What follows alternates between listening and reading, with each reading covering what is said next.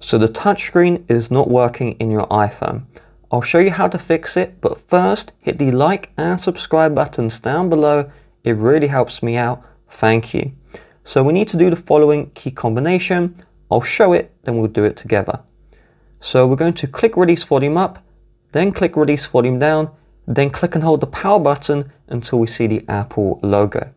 So pause the video, prepare your phone. I'll begin in 3, 2, 1. Click release volume up, click release volume down, click and hold the power button and keep this one held down. So you won't see the slider power off menu, just keep on holding the power button. However, the screen should go black. Once the screen goes black, keep on holding the power button until you see the Apple logo and then release. Now, if this doesn't work for you, give it a couple of attempts.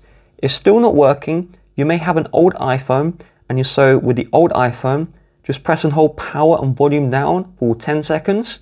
And if that doesn't work, press and hold power and home button for 10 seconds. And then once the screen is back on, we can unlock, we're good to go. So hopefully this helps.